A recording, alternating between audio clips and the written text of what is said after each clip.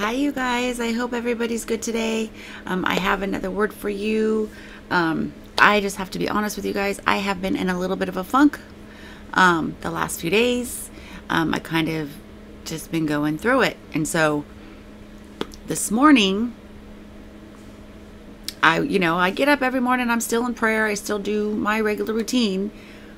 But I just been kind of under the weather, like, under attack, basically. And so, I've been trying to get my testimony out to you guys, and maybe that kind of, just, anyway. So this morning, I'm just sitting there with the Lord, and I'm just kind of, I kind of was sitting there and quiet for a few minutes. I was just sitting there and I was just quiet.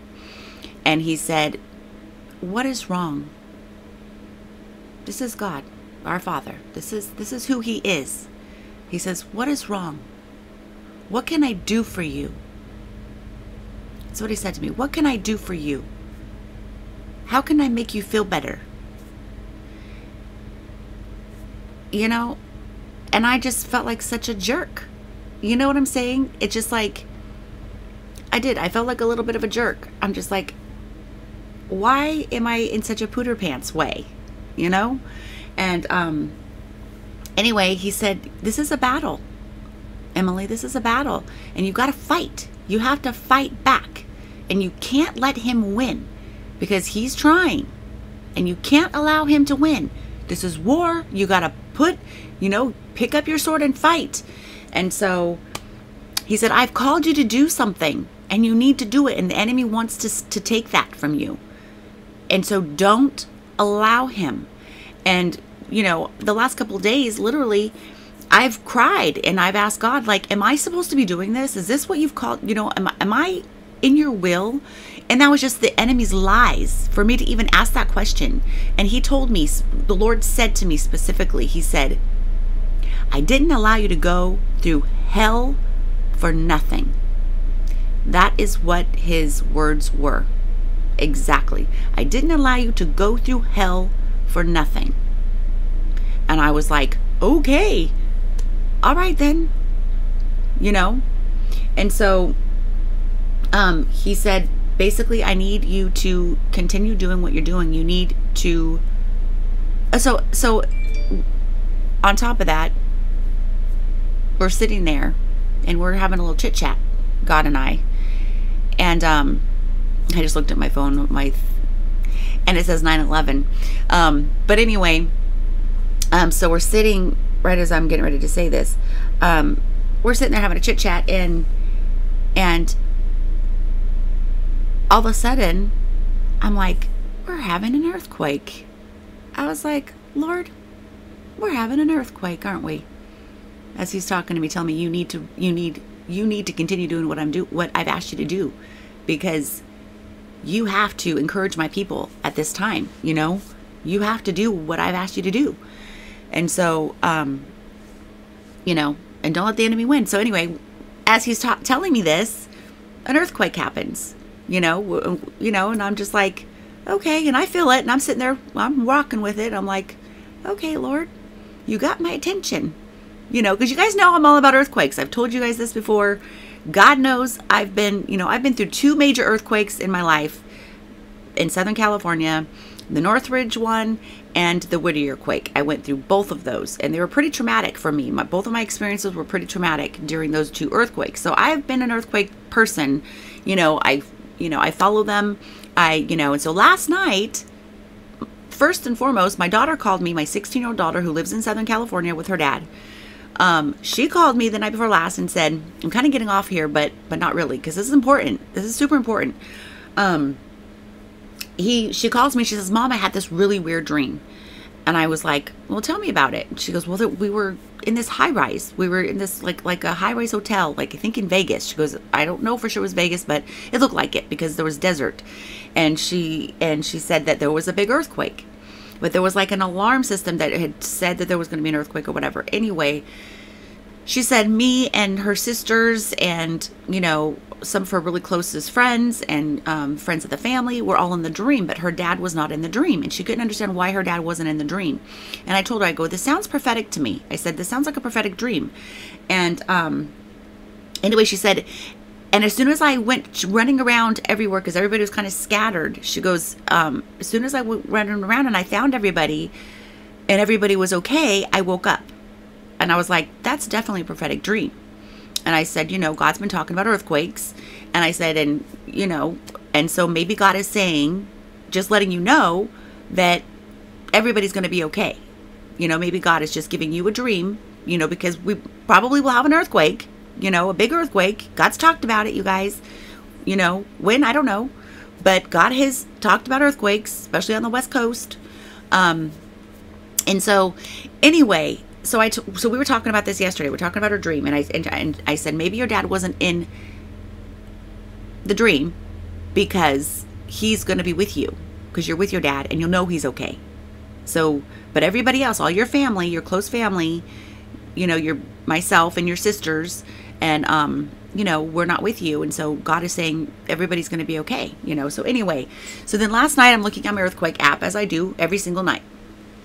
And there was we sold our house in Bonnie Lake, Washington a year ago. Okay. Almost to the, you know, we've been in the Glory Grove for a year. And so, anyway, so then last night I look at my earthquake map and there's an earthquake in Bonnie Lake. I told my husband, I go, oh my gosh, honey, there was an earthquake in Bonnie Lake yesterday. I go, that is so weird. I've never seen that before in all these years that I've been checking my earthquake app and whatever. I go, I've never seen an earthquake in Bonnie Lake. And then I go looking down and you know, and then it was one in San Juan Bautista, is where we're at now. And I said, honey, there was an earthquake here today. I said a small earthquake right here in San Juan Bautista. I don't know if I'm saying that correctly, but anyway. And so he's like, that is strange. And I said, and I just sat back and I thought, I go, Lord, you're getting my attention. You know that I'm your earthquake girl and you're getting my attention. So anyway, then this morning, as he's telling me, I need to step up to the plate. I need to fight the enemy and I need to get on here and quit questioning my call. Then as he's speaking to me this and he's telling me, he says, you need to continue to do what I've asked you to do. And you need to rise up and you need to fight back and you need to fight hard. And so we are under attack, you guys, period. You know, especially those who God has called to, you know, prophesy and to, you know, there's attacks going on. And yes, we do have to fight. And, you know, and I've had to repent and ask God to forgive me for doubting my call. And, you know, I had to go through stuff, you know, in order to get to this point where he could trust me. And so now that I'm talking about it, I may as well just give a little bit of my testimony. So I'm not going to give you all the details. I'll just let you know that I've been basically, I've loved the Lord since I was a little girl. I was born and raised in a Christian home, spirit-filled home. I loved Jesus my whole life. I wasn't one of the, I wasn't a, you know, I didn't ever turn away from the Lord and say, oh, you know, like some people where they're raised in church and then they're like, oh, I got to go and I'm going to turn from God because of all the religion and blah, blah, blah. No, I always loved the Lord. I always wanted to please the Lord. I was always closed. My heart was always closed. You know, my heart never turned from God. But I'm going to tell you something. When you love Jesus, no matter if you start from from when you were little or when you first become born again, if you're radically saved, you're going to immediately, you are an enemy of Satan. You are a target for him. He will target you. And if you were born into a Christian family and you love the Lord Jesus, and that's how you're a target, period. And he's going to be relentless and ruthless. And that's what he did to me. I was afflicted with addiction my whole life. My whole life. I was crack cocaine, methamphetamine, alcohol, marijuana, all of them at all different times. I've been addicted to all of them. And I struggled and battled with each one at different times. So I'd overcome one and then I got on another, and then I'd overcome one and then I got on another. And then, you know, just, you know, that's what I've been through. Okay. And so through all this time, I'm still loving the Lord. I'm still worshiping the Lord. I'm still praising God. I'm begging him to take it away. I'm, you know, he did deliver me supernaturally from crack cocaine when I was 22 years old. my mom and dad prayed over me. My dad on the phone. He was on the phone. My mom laid her hands on me. The next day I was completely delivered, set free. After crying on her lap, I went to her house. You know, I walked over to her house because my apartment wasn't far from her. And I laid on her lap and I said, Mom, I cried like a baby. And I said, I will never quit smoking crack till the day I die. Ever. I will never quit smoking crack because I can't, and I will die smoking crack. And I was like as thin as a rail. I'd already lost custody of my daughter. She was in foster. My mom was fostering her at the time, you know, taking care of her because the courts took her from me. And so anyway, the next day I was set free. Not just me, but my boyfriend at the time was as well. And so that's a whole nother story. But anyway, so I've been set free through my whole walk of life. God has miracle after miracle after deliverance after miracle, healings in my body. He's always provided every need that I've had. I've never gone without, even though I've had nothing, zero. I didn't have any. I was negative in my account. I didn't have a penny in my pocket, but I had everything I needed. Okay, so God always took care of me. He always took care of me no matter what I was going through. It didn't matter that I was addicted. Didn't matter that I was going through, you know, hard times and just completely addicted to a substance. Okay. So fast forward. I went through rehab after I got delivered from crack cocaine. I wound up having an abortion shortly after that. Shortly after that, I had an abortion. And then after that, I broke up with the boyfriend that I was with, and I turned to alcohol because I was devastated by what I had done. And so that's where the alcohol really kind of took over and just, you know, and then after that, then that was a short period of time because then I found meth because I found meth. I was under the influence of alcohol and then there was meth in front of me. And so then I was like, oh, okay, well, first I said, no way, I can't touch that. And then, you know, just a couple more beers and there it was, you know, I was doing it. And then I became addicted to that. That was about a year long anyway. I went to rehab and I was there for like 18 months. I only had to do 3 months in order to get my daughter back, 90 days, but I stayed for a long time because I didn't want to mess things up, you know. But God used me during that time. He used me in rehab to minister to people because I was born again. I never lost my salvation during all that. I had given my life to Christ. I don't know how many times. I would repent and say, Lord, forgive me. And every time it was like you say the sinner's prayer, I would say it. And I was just like, and I would grab a hold of it. But I, you know, even though I didn't have to do that, I didn't know when I was, when I was younger, I didn't know. And so anyway, this has to do a lot with the spirit of religion as well. You know, my testimony. And God has told me just recently, he said, this isn't a special assignment for you, Emily. This is because I'm just like, I don't know. You know, he's like, you're on special assignment to tell my religious people to let go of religion. And you're an example. I'm going to use you as an example. Okay, so be it. So I'm like, whatever you say, Lord. So anyway, I'm kind of getting into my testimony, so it might take a minute, but I have to, you know, it's like, I'm just going to do it. I'm going to try and make it short and sweet as fast as possible. But anyway, so when I was in rehab, I got a job and I got a job that I actually worked at for 8 years at an oil company, you know, in downtown Long Beach on the corner of in the corner of Ocean Boulevard and Long Beach Boulevard, where all the high rises are. I worked in one of those high rises. Anyway, so I got water baptized in 2000. In 2000, I got water baptized and I got baptized in the Holy Spirit. This was, you know, so many months into my sobriety. I don't know, maybe even a year into my sobriety, or, you know, off of drugs. And so, anyway, so I'm sitting there at work one day and at the time I called it a daydream, but it was actually a vision. I had my first vision. God had given me my first vision. I didn't know this until years later that it was that, you know, I didn't even know until just a couple years ago that when he reminded me. So anyway, I had a vision of a big airplane, 747, coming through my building, flying through my building. And I was sitting there at my desk. Actually, it wasn't my desk, it was the receptionist's desk, but I was covering the receptionist that day, which I did every day for her lunch breaks and stuff like that. But anyway, so I had a vision and I jumped out the conference room window, did a tuck roll, dive, tuck and roll, whatever. And I rolled, and then there was chaos in the streets and everybody was running. Anyway, 9/11 happened 4 days later. So my first vision was of 9/11, 4 days before it happened. This was just a few months after I had been water baptized and baptized in the Holy Spirit. Yeah, just a few, probably like 5 months later.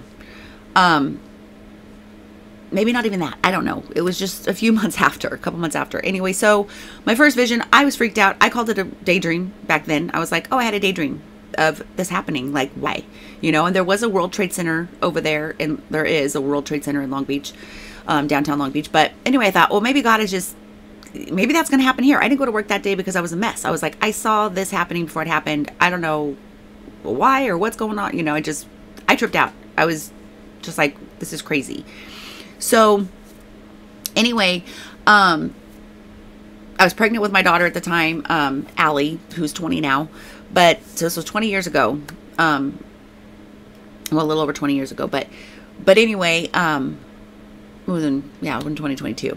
So anyway, sorry,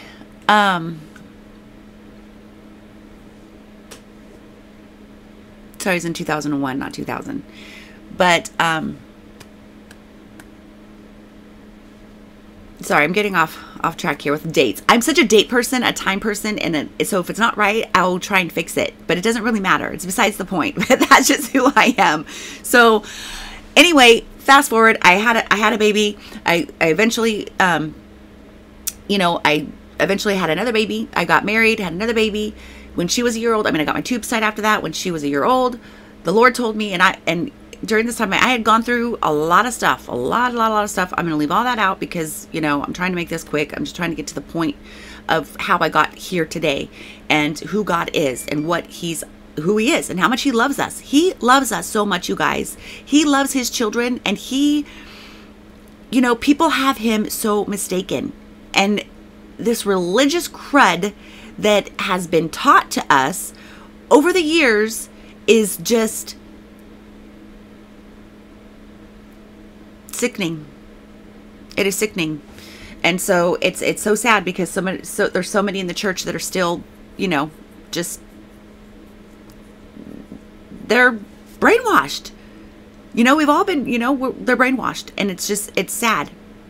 But anyway, so when Sarah was a year old, I had been spending tons of, you know, I was at church 4 times a week, actually 5 times a week, Sunday morning, Sunday night, Wednesday nights, and also Monday nights, choir practice I did. And then Tuesday mornings I would take an hour vacation, and I went to a women's Bible study every Tuesday. I took 2 hours, my lunch break, and then I took an hour vacation. I know my people thought I was crazy at work, but I was just all about Jesus, you know? And so, and they knew that, I mean, I read my Bible at the desk for 8 years straight, right in front of everybody at work. I read my Bible every day while I covered the receptionist desk for that hour while she went to lunch. I covered that, you know, and so everybody walked by there to go to lunch and walked back in every day, and they saw me sitting there reading my Bible, and they knew that I was all about Jesus. I had people, the UPS guy, the mailman, all of them would come in and talk to me, and I'd witness to them and about Jesus and tell them about Jesus. And anyway, so here I am witnessing to people, but I'm still, you know, at night I'm going home and I'm having a glass of wine and I'm going through all this craziness at home and you know, just stuff with my husband at the time, my ex-husband. But I tried not to take that to work with me. I tried to just show the love of Jesus everywhere I went, regardless of what I was going through. But I took it to the Lord, and I would cry. I would literally cry to him and say, why is this happening to me? Why am I going through this? Why is this? Why is that? Whatever. So I'd lived my whole life like that, pretty much. Okay. But I knew I would read I would stand on his word, and I would say, I'm going to get through this, you know, all things work together for good for those who love you. And I love you, and you know, I love you, Lord. So I know somehow, someday, some way, I don't know, you're going to work this out for you. You're good. I don't know how, I don't know what you're going to do, but you're going to do it, you know? And I would just quote scripture. No weapon formed against me is going to prosper. I can do all things through Christ who strengthens me. I quoted that scripture. I don't know how many times. It's like my favorite scripture, you know, that I knew I was going to get through this. I was going to get through this addiction. I was going to get through this battle that I was going through in my marriage. I was going to get through this, you know, this and that and the other. And just, you know, I was going to get through it all. And I just would stand on the word of God, even though I was fighting, you know, and I've smoked cigarettes since I was for 33 years, since I was 12 years old. I've smoked cigarettes. I still smoke cigarettes today. I've been asking God to remove that from me for 33 years. And has he yet? No. Will he? Yes. Am I delivered? Am I set free? Yes, I am. I am delivered and I'm set free. It hasn't manifested yet, but I believe it and I stand on his word and I stand on what he says. And what he's told me is, I know the day and the hour, so quit trying, because the more you try, this is what the devil's done with me when it comes to the smoking. Every time I try and I fail, then I'm set in depression and oppression for like days and days and days and days at a time. And I feel like such a failure and a loser. And he beats me up like to a bloody pulp. And I'm telling you what, God told me straight up. He said, you don't worry about it. I've already set you free. I know the day and I know the hour. Do I not know the end from the beginning? Haven't I brought you through this? Haven't I brought you through that? Haven't I delivered you from this? Haven't I delivered you from that? Haven't I, you know, so on and so forth. He's told me this, I don't know how many times. And he's like, you need to quit. I will use it for my glory. He's told me, I will use it for my glory. And I'm like, before this all started, when he told me to get on here and to prophesy to his people, I said, no way. I can't do this. I cannot do this, Lord. I said, I'm not worthy. I cannot. I'm like, Lord, I've only been sober for like 3 months. Like, he's all, and? So? You know? And I'm like, well, Lord, no way. People aren't going to listen to me. Like, I'm not. No. I smoke, Dad. I smoke. Yeah? And I'm like, well, Lord, you know, I can't, like, I just can't. And I wrestled and I wrestled and I wrestled. I'm just like, I can't, I'm supposed to be, you know, if I'm going to be witnessing and sharing your word and telling people they need to fight and they need this and they need to go to war and they need to battle and then, you know, then I look like I'm not doing it. And he's like, it's not about you, Emily. It's not about you. It's about me. It's about me and who I am and about what I'm asking you to do for me. And I'm like, okay, you know, I mean, I wrestled. Why? Because of what the world, you know, because of religion, because of, you know, but here's the thing. In my weakness, he's made strong. He's made strong. I've gone to deliverances. I've had, just 2 weeks ago, I went to Catherine Crick. I'm sure y'all know Catherine Crick, right? If you don't, she's an apostle that is anointed for deliverance, specifically the deliverance ministry. I went to Catherine Crick. I had everything. I renounced everything that I was up against, especially the cigarettes. I'm like, Lord, and I was, for months, I had this plan. I've gone to Liberty Turnip Speeds, you know, things, you know, and I've received, you know, she's laid her hands on me. She hasn't really delivered me, like, but I've received and I've gone expectant. And I've said, okay, Lord, I'm going to receive, you know, deliverance today. And, you know, from the smoking, and it didn't work. I mean, you know what I'm saying? I'm not saying it didn't work. I received it, but it hasn't manifested yet, is my point. It hasn't manifested yet.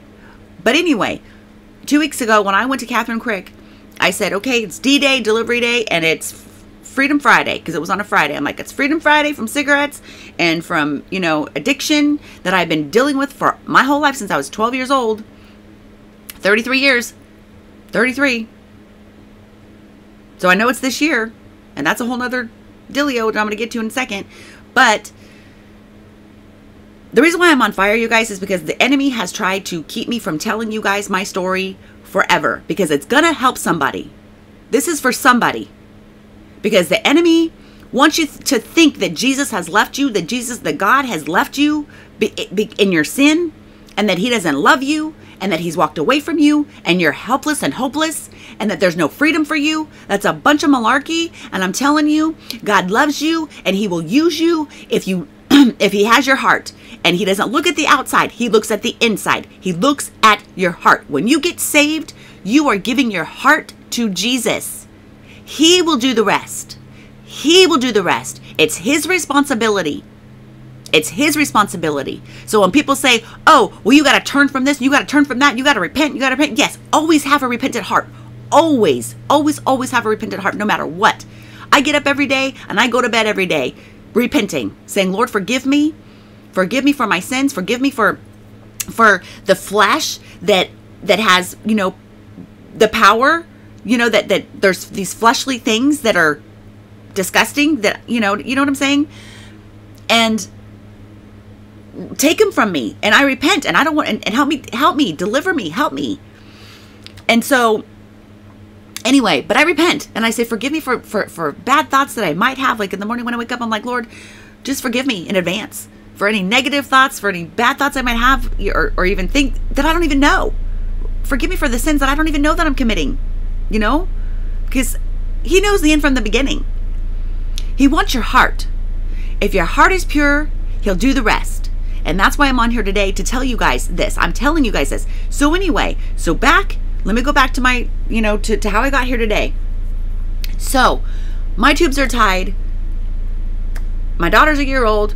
I'm spending, I had spent, like I said, I got up at 3 o'clock in the morning, an hour and a half to 2 hours before I even woke up my children and my husband to go to work, because I wanted to spend time with God. So not only I'm spending my quiet time with God, I'm sacrificing a lot of my time, and just because I love Jesus, because I want to love Jesus. I want to spend time with him. I want to know everything about him. I want to be full of, I want to know, I want to learn. I want to be in his presence. I love him. I love being in his presence. I just love how he loves me, because through it all, I knew he loved me, because he would pour his spirit into me. I would feel him. I would feel his presence no matter what I was going through. I knew he loved me. I knew he loved me. Okay. And so I knew I was going to get through it. I knew I was going to get through it, whatever I was going through. And it just would go from one thing to another. And then I'd go through this battle and then this battle. And I was it was just nonstop, you guys. So, the drugs ended in 2020. So just FYI. So in 2020, sorry, in 2000, when I was in rehab, that's when the drugs, I haven't battled drugs since I went to rehab. It's just the alcohol that would, come and go. And then it just hit me hard when I got my divorce in 2000 and, 2009 is when that's when alcohol really just, boom, took over. And I became an alcoholic. Like I woke up drinking and I went to sleep drinking, and I got stupid drunk. You know what I mean? But anyway, so I'm in time. I'm spending time with the Lord every morning. I hadn't heard the voice of the Lord yet. I already had a vision. I didn't know it was a vision. The Lord just brought that up to me in 2020, just a couple years ago. He reminded me of the vision. It was a marker, is what he used that for. He used that as like a marker in time for me. But I wasn't going to know until 2020. So basically, my daughter's a year old, so this is about 15 years ago. He tells me, I hear the voice of the Lord loud and clear one morning in the middle of the night, 3 o'clock in the morning, or 3:30 in the morning, as I used to get up. And he says, you're going to become pregnant with twin boys, and you're going to name them Jacob and Joseph. That's what he said. And I said, what? I said, what was that? Like, what was that? Like, where'd that come from? Like, it was in my spirit. Obviously, it wasn't like out, but it was so loud. It was just like with a megaphone. Like, you're going to become pregnant with twin boys, and you're going to name them Jacob and Joseph. And I'm like, huh? I was like, no. I'm like, I don't want any more babies, Dad. No more babies for me. Tubes are tied. And he says, yes, you're going to become pregnant with twin boys, and you're going to name them Jacob and Joseph. I was like, I journaled it. I wrote it down. I was like, okay. So it was the first time I'd heard the voice of the Lord, the Holy Spirit, like loud and clear, just loud and clear. It was just, So I wrote it. I even went to work that day and I said, you're not going to believe this, to people that, my best friends. I had like 2 best friends that I'm like, you're not going to believe this, that the Lord told me, this. And they were just like, what? I'm like, they weren't even like believers, you know what I mean? They believed in God, but they weren't spirit filled. They didn't have, and so anyway, they thought I was crazy. I thought I was crazy. I was just like, okay, whatever. So I just basically, so as the years go by, every single time, like I was late on my cycle, whatever, I'd run to the store and I would just, you know, get a pregnancy test, you know, because I was just, so for 15 years, that's how I mean, I would say, no, I didn't really hear that. Like I would try and talk myself out of what I had heard. And then the Holy Spirit would kind of just come and say, nope, you heard right, you know, you heard right or whatever. And so then anyway, so for 15 years, I went through this. In 2020, I wasn't feeling good. I was going, you know, just going through the change, having issues with the change, right? Because I'm getting, you know, whatever. Anyway. And so just hormonal issues, I should say, just hormonal issues. And I had been to the doctor and did all that with the doctor, but several times. I actually had to have surgery one time because I had some precancerous cells or whatever, so I had to get those removed. And so I had been going through some stuff. And so I was obviously several times in my life, I was like, am I pregnant? I gotta be pregnant. Like, I just gotta be pregnant. Like I haven't had my period in like 4 months, you know? I must be pregnant. And so, anyway, no, that wasn't the case. So in 2020, I'm not feeling very well and I'm in prayer and I'm in prayer. And here's the thing. I had gotten sober. I had gone through like 5 months sobriety with no alcohol. And then, you know, in the last 5 years. So in the last 5 years, until 5 years ago, I struggled basically every single day with alcohol. I was an alcoholic basically. And I just drank every day for several years, since 2009 until 5 years ago. And then after 5 years ago, beginning 5 years ago, I would get a couple months sober. Like the first time it was like just a few weeks. I got like a few weeks. I was like, oh my gosh, I got a few weeks sober. Oh my gosh, this is amazing. Like when I had one day, I was like, yes, I got a day sober. Oh my gosh, I can't believe this is happening. Thank you, Jesus. Thank you, Jesus. Thank you, Jesus. Like breakthrough. There's breakthrough and hallelujah, you know? And so, and literally that's what I was doing. I was just like, because I'm still reading the Bible every day. I'm reading the Bible. Maybe sometimes I wasn't reading every morning. I wasn't, you know, not every day. Not when I was really, really bad. I was just like, where's my drink? You know?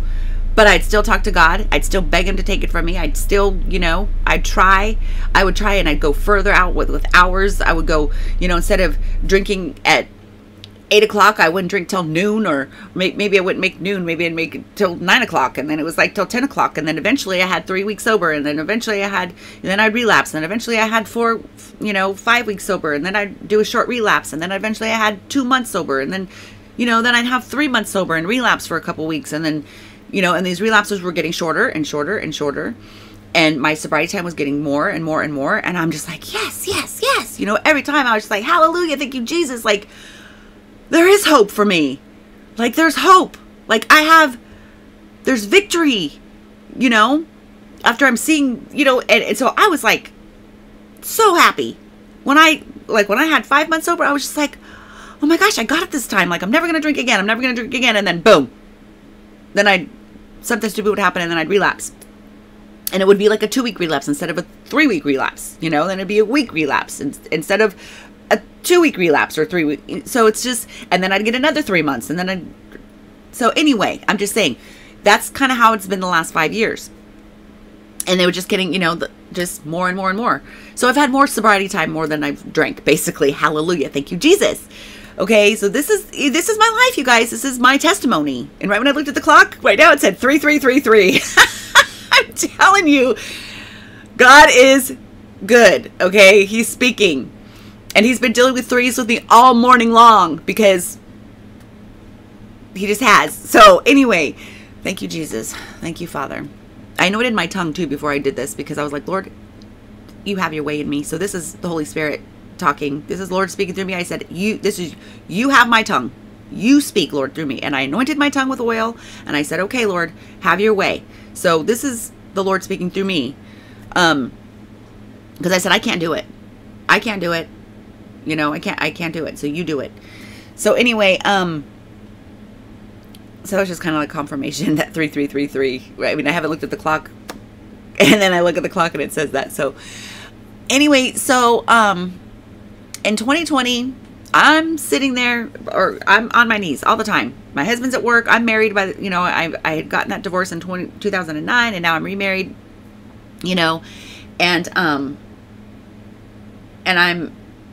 I got married in 2019 to my current husband. So just a couple years ago. But anyway, so I'm on my knees and I hear the Lord say, it's time. And I'm like, it's time. And I had been receiving a little bit of prophetic words, like just little, I've been hearing his voice. I was starting to hear his voice again. Like I hadn't heard his voice like this ever. Not like this. I'd never heard his voice like this. And all of a sudden I'm like hearing the Lord. I'm hearing these words and he's talking to me and I'm hearing him speak and I'm hearing the Lord and I'm like, whoa, this is awesome. Like, oh my gosh, like the Lord is speaking to me. Like I'm hearing the voice of the Lord. Like I've been praying for this forever. For like ever. I had been crying out to God for years. I just want to hear your voice, God. I just want to hear your voice. Will you just speak to me? And my prayer, my whole life has been, use me in a mighty way, God. Use me in a mighty way. And I would decree over my life. I would say, I have faith that'll move mountains. I would just, and even in my addiction, even when I'm stuck in, I would say, nope, I am delivered. I am set free. I am healed. I am loved. I am the righteousness of God in Christ Jesus. I mean, I was speaking all this stuff over me as I'm walking through hell on earth. Okay, as I'm walking through this crazy addiction, this battle, I was decreeing and speaking the opposite over my life. I was saying the opposite, and I was just speaking the word of God over myself. And of course, the enemy would come and attack, and then I would go in this, of course that's going to come. That just came the last couple of days, as God is using me right now. And so that's just always going to come. And so you just got to know when, just like, nope. And I've been fighting the last couple of days. Don't think I've just been sitting here moping, because I haven't been, but I'm just saying, like, I've been a little bit under the weather. But of course I would get up and fight back. You know what I mean? I was fighting. I just wasn't fighting. And me being on here is fighting. That's what God was meaning when he says, you got to fight, because he's called me to do this. He's called me to do this. In this season, this is what he's called me to do. And that's what he means by get up and fight. Get on there and talk to my kids. Talk to my people. Because this is what you're called to do in this hour. And so anyway, I hear the voice of the Lord. He says, it's time. And I'm like, it's time? Time for what? He's like, you're pregnant. And I'm like, no, I'm not. I'm like, what? And I was like, am I? I literally was just like, oh my gosh, I'm pregnant. Like, I got to go to the store. So, because I heard him. I heard the voice, and I had already been receiving a couple, like these short prophetic words, and so I was journaling what he was speaking, and I was just like blown away. I'm like, I cannot believe I'm hearing the voice of God, and then he would give me scriptures, and it would line up with exactly what he said, kind of like what, same thing today, what he's doing today, but they were just really short and just different. Like he's brought me to another level now, from back then. And so you got to start out, and I'm still just like, I'm still literally, like a few months ago, he says, don't despise, I'm on my face. Anyway, he said loud and clear, don't despise the little beginnings or the small beginnings or whatever. He said that to me, and I was just like, I don't even want to be doing this. This is not what I chose for my life. Lord, I'm not despising any small beginnings, but I am beginning. That's the thing. I'm beginning to be used by God in a mighty way. And that was my prayer forever. That was my prayer forever. So anyway, he tells me I'm pregnant.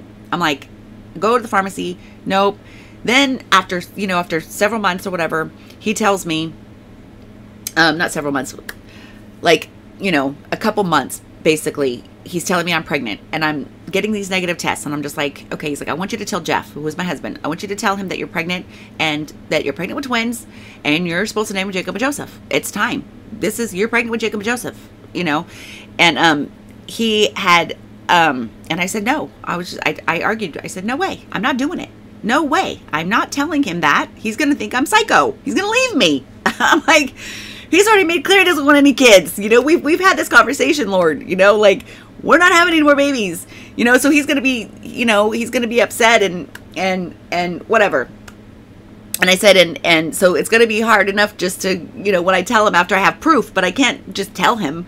You know, it'll be different when I have a positive test. You know, and he's like, nope, I want you to tell him. And I'm still thinking I'm pregnant. I really do. I'm thinking I'm pregnant. I'm getting nauseated, which I never got nauseated with my kids, with my girls. And so I figured, well, you know, they're boys, so that's why I'm nauseated. And I was having just every symptom you could think of with pregnancy. So the Lord's letting me feel all these pregnancy symptoms, right? And like physical pregnancy symptoms. And so and I was just lethargic. I was so tired. That's, you know, and I'm like, oh my gosh, well, I have twins inside me. Of course I'm going to be tired. They, you know. So long story short, I finally told my husband. Of course he did think I was crazy. He's like, well, okay, well, don't you have to go to the doctor? I'm like, yeah, I have to go to the doctor. So then he asked me if I had taken tests. I said, yeah, I've taken tests, but they keep coming back negative. But I know that that's happened to women before. And so long story short, he tells me, God tells me I have to tell the same thing to my doctor. That I'm pregnant, that the Lord told me I was pregnant with twins, with twin boys, and he already gave me their names and everything, and he told me this 15 years ago, or actually it wasn't 15 then, it's 15 now, but he told me this, you know, 13 years ago, or whatever, many years ago, he told me this, and so now it's time, and he told me this so many years ago that this was going to happen, and da-da-da. So the Lord's telling me to tell this to my doctor, and I'm like, no way, I'm not doing it. There's no way, no how. And before all this, before I even told my husband, so this went on for like 3 months. Me just wrestling with God, saying nope. And I'm thinking I'm crazy. Excuse me, you guys. I'm thinking I'm crazy. I'm thinking, literally, I'm crazy. So, anyway, but I knew, like, I asked God, I said, well, give me a sign. Well, then there was 2 baby bunnies in my backyard right after I asked him to give me a sign. And then well, I need more than that. Give me another sign. Well, then there was 2 deer in my backyard, like, you know. And then, so I'm asking for physical proof. And then, of course, I'm watching TBN. And you know, during COVID, I'm watching TBN and I'm watching Daystar and and every single pastor that was on these channels were talking about pregnancy. And I'm just like going, oh, this is just bizarre. And then and then like every commercial had a pregnant woman, and there was just, everything was pregnancy. You know, the shows that I was watching, there was a pregnant woman in it, you know, it was all right there. So then I told the Lord, I go, I need something more than this. Like, before I went to go to the doctor, I was like, I need something more than this. Lord, you have to give me a sure sign. And then all of a sudden, Joseph Welch pops up on the screen, a narrator for a show that my husband was watching. And I'm like, okay, all right. And of course, when I'm saying give me a sign, I'm not saying it out loud so the enemy can hear me. You know, these are like, I'm smarter than that. Like, I know. And so I say it under my breath. When I have a question to ask God and I don't want the enemy to hear, I do not speak it. So if I want a sure, definite answer from God and I know it's, you know, then I do not let the enemy know what I'm up to. I keep that secret. That is between me and God. So I don't want to be, you know, I don't want to say, oh, maybe that was the enemy. Maybe that was the devil, you know, because that's how he works. He's tricky. So anyway, so, you know, so then I asked him, I said, okay, what about Jacob? So there's Joseph Welch, and then what about Jacob? Well, my husband turns the channel, and then there's a nursery. He's watching like a do-it-yourself, you know, one of those home improvement shows or whatever. And then there's a nursery, big blue Jacob on the nursery wall, like a sign, just like, you know, of a baby's name, a baby's room. It said Jacob, so it was Jacob's room. So anyway, I'm like, okay, that's it. I'm sold. You got me. All right. Okay, Lord, I'll do whatever you say. So I go to the doctor, tell him what he told me to tell him. Had a blood test, negative. I go, okay, Lord's like, you need an ultrasound.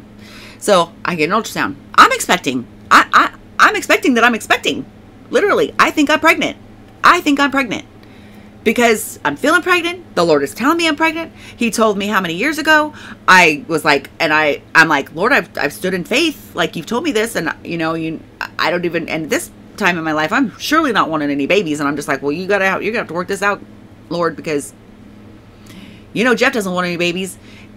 our kids are grown. I mean, Sarah's not, but, you know, he has adult children and grandchildren, and I have adult children and grandchildren, you know, and I'm just like, oh my gosh, like, and, you know, and so, you know, so, anyway, I go get the ultrasound. I even told, she's like, twins, huh? Like, you think you're having twins? I go, yeah, yeah. And so, there's no babies.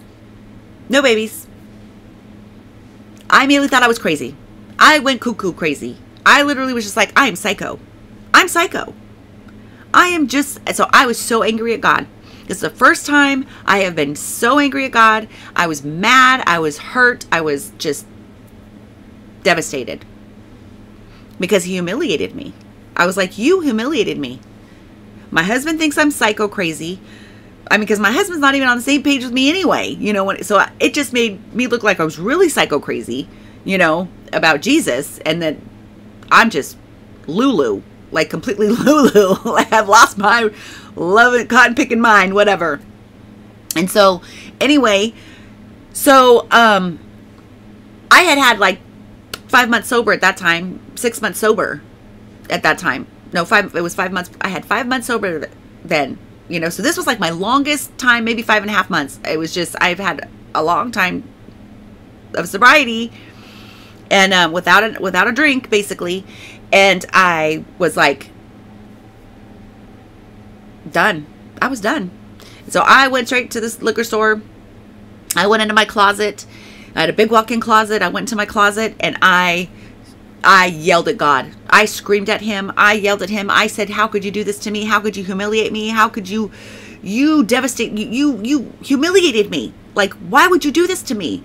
How come, you know, and I yelled at him. I think I even cussed at him. I'm serious. Like, I think I know I did, actually. I cussed at God. I cussed him out. I was mad. I was just like devastated because I knew I was hearing his voice. I knew that he was showing me all these sure signs, and there was no way around it. There was just like, there was no way around it. So anyway, so I went on my 2-week bender of drinking and being mad at God. And then I, you know, got sober and came to and just whatever. And then I shared with my sister. I shared, you know, my sister's a seer and she's been, you know, and she's a dreamer as well. But anyway, then come to find out I was pregnant the whole time. I was pregnant, but it was a spiritual pregnancy. It was a spiritual birth. And it was prophecy. Jacob and Joseph, why he wanted me to name them those names, I don't specifically, I have my guesses, but it's not like God has specifically said this is, well, actually with Joseph, it's kind of like you've been through the ringer. You've gone for, you know, it's like I have allowed you to go through this. He's told me over the last couple of years, basically, you know, that I'm kind of like a Job. I've lost everything, even everything I owned, because when I lost my apartment in California, I had to leave my kids with their dads because I became homeless. You know, and so they had to go to their dads. My little ones, my older one was 18. She just had moved out anyway, but you know, so the little ones went to live with their dads, and I had to walk away. I had to move to Washington to live with my mom because I was homeless, basically. And I didn't have a job. And so I couldn't get an apartment without a job. And so anyway, so yeah, so basically I had, the Lord said I have allowed, you know, first and foremost, we have to understand that God does not allow. And the enemy can't attack without God allowing it, period. God allows certain things. He allows us, the word of God says, this is the word of God. Our steps are ordained, or whatever. What's not the word? You guys know the scripture. I'm just having a brain fart. I know. Ordered. Thank you. Our steps are ordered by the Lord. And if you love the Lord, which I have my whole life, I've loved Jesus my whole life, my steps were ordered. So he's allowed me to go through all of that.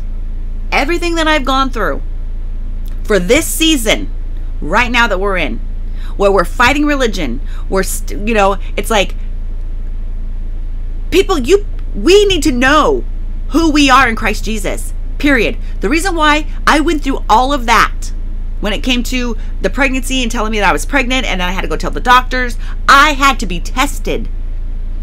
God had to test me to see if I was willing and if I was going to do it and be obedient to what he had asked me to do, for what he has asked me to say. He had to trust me. He had to know that I was going to do what he asked me to do, even if it made me look like I was off my rocker and psycho crazy. Even if I was psycho crazy and the whole world thought I was crazy, he had to make sure that I was going to do what he said, what he spoke, that I would speak his words, even if I sounded crazy to the world. And so just like Abraham, he had to test Abraham. He tested Abraham with Isaac. And so that's what the Lord told me. Just like Abraham, I tested Abraham. That's how I tested you. I had to see if you were going to do what I asked you to do. And you did. And you passed the test. You passed that test. And so that is how I got here into the prophetic calling that I've got. I saw my first vision of 9/11 4 days before it happened. He just revealed that again to me in 2020 when all this started, when he was birthing this prophetic gift into me, and this prophetic calling, I should say, this prophetic calling that he's called me to. He chose this for me. And I've told him, I go, Lord, I don't want to do this. I do not want to do this. This is not what I chose for me. I had no idea that even back in when he told me that I was pregnant 15 years ago, that was another time he was seeing if I would, if my faith, I now have a revelation, and he was testing my faith for 15 years. He tested my faith to see if I would, how many pregnancy tests I bought over the last 15 years? A lot. Because I was like, Lord, I know I heard what you said. I heard your voice, and you said I was going to be pregnant. And so I know my tubes are tied, but you said, and I know your word, and I have faith, and I believe what you say, and you said. Little did I know that it was going to be this. I had no idea that I was going to be prophesying in the end times. Like, for crying out loud. I had no idea that, and I would do all of that stuff in my life, and still going through it today to share with his children who God is and how much he loves us. And no matter what we've gone through, no matter what our life looks like on the outside, if you love the Lord God with all your heart, all your soul, all your mind, and all your strength, he will see you through. He will see you through, and he will love you through it, and he will use you. He will use you no matter where you're at. I have 10 months sober, almost 11 months sober. Hallelujah. Thank you, Jesus. And that is something to say. I almost have a year sober, you guys, and I haven't had that in since 2009. I had a year and a half sober, after since 2009, I have not had a year sober. And so this is something to celebrate. And when he asked me back in March to make my first video, and I argued, and I think that's why I think, he's told me, he has told me specifically, he's like, stop wrestling me. Stop wrestling with me. He's told me that. Stop wrestling with me, because I was like, I can't do this. I'd cry. I'm like, Lord, I can't get in front of these people. I am not worthy. Look at me. I'm a mess. I am a mess, Lord. You see who I am? And he's all, that's right. I do see who you are. And you're awesome, Emily. You're awesome. And you love me.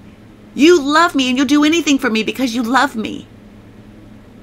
And that's what I want. That's who I want to use. I want to use anybody who loves me and who wants to do my work and my will and show who I am. Because I love my people. I love everybody. I gave my son.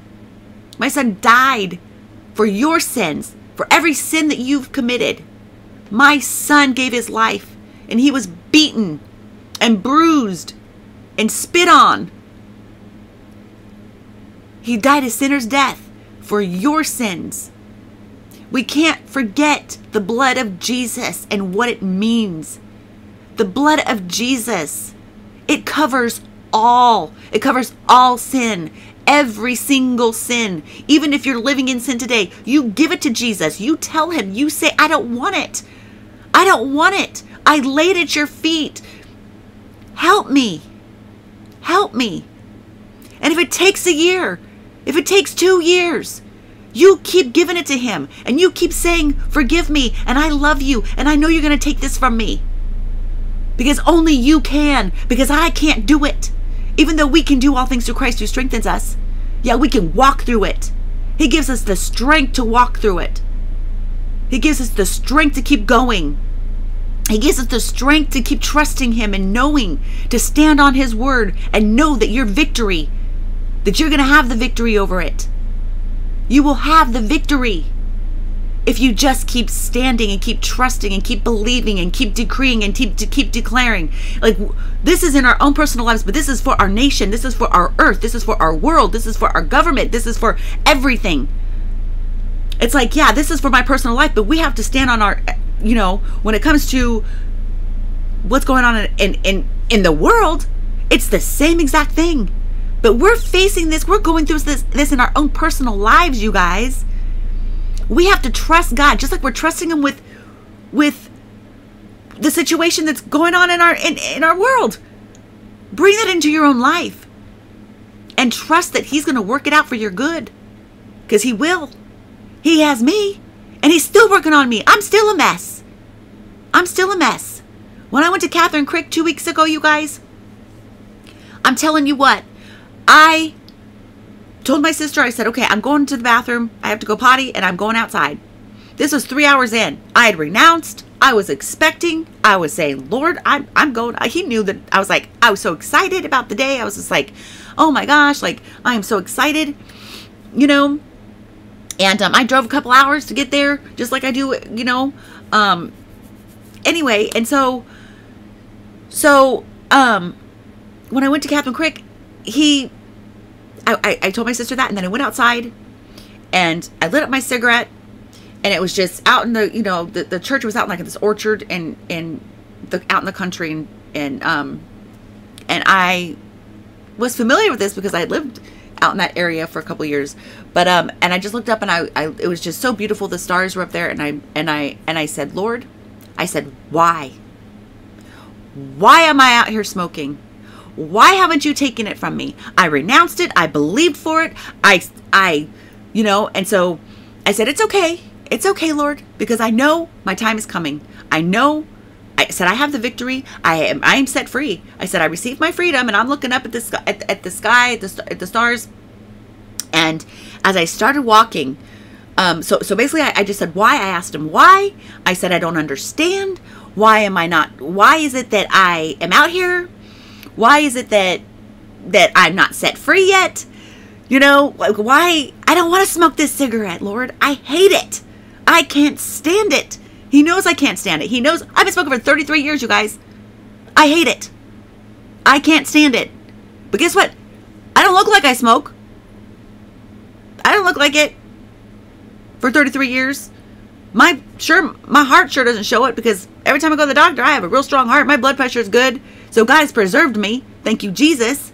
He covers us, and he's covered me, and I plead the blood of Jesus over my everything every single day. But anyways, so I'm out there as I'm starting to walk after I had my little conversation with God, because I didn't hear him speak. I didn't hear nothing. I was asking. I just basically kind of just told him how I felt, because he expects that. We can go to God with anything. Anything. He is my husband. He is my best friend. Jesus is my best friend. I talk to him about every single part, every detail of my life. Every detail. Even the things that people wouldn't want to talk to God about, or just like, oh no, that's too much. No, it's not. He made you. He created you. He knew the thought. He knows your thoughts. So why not talk to him about it? That's my relationship. I talk to him about every single detail. He helps me do my laundry. He helps me do my grocery shopping. He helps me, you know, cook dinner. I remember back in the day when I first started cooking dinner for my husband, I'd be like, I hadn't cooked in a while. You know, I used to cook for my kids and stuff, but I hadn't cooked in a while. My husband was like the cook. And he cooked awesome meals, and I hadn't cooked for a long time.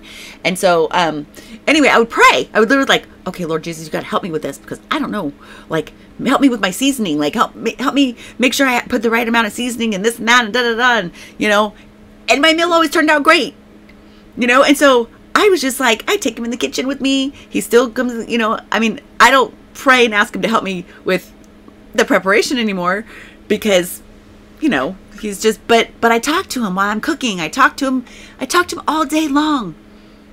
You know, all day, everywhere I go. I thank him for helping me make my bed in the morning. You know, every single morning. It's like I thank him for everything I have. I mean, not every single day do I thank him for everything I have when it comes to certain things. Like I literally go to detail. When I'm in the shower, I'm like, thank you for my soap, Lord. Thank you for my shampoo.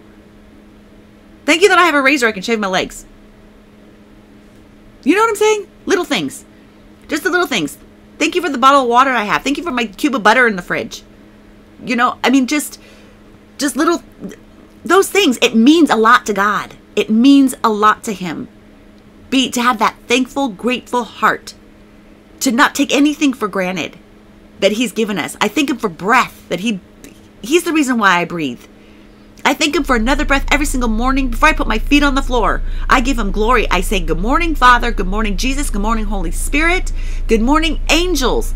I say that every morning before I get out of bed. And I say, I put on your full armor, Father, right now in the name of Jesus Christ. Put your armor on me, as in Ephesians 6. And I also say, I cover myself. Well, first, in the blood of Jesus. I cover myself in the blood, my heart, my mind, my soul, my physical body, my home, the glory girl, my husband, my children, my family, and the body of Christ. And then I rebuke the enemy, and I cancel every assignment of every assignment. And I put Psalm 91 over us. I cover Psalm 91 for me and the body of Christ and my family, my children, all of us. I do it before I even put my feet on the floor, and I rebuke the devil. And then I get up and I go. And I thank him for another day to glorify him, because he's worthy of all the praise. No matter what we face in that day, no matter what, he's going to receive the glory for it. It's his day.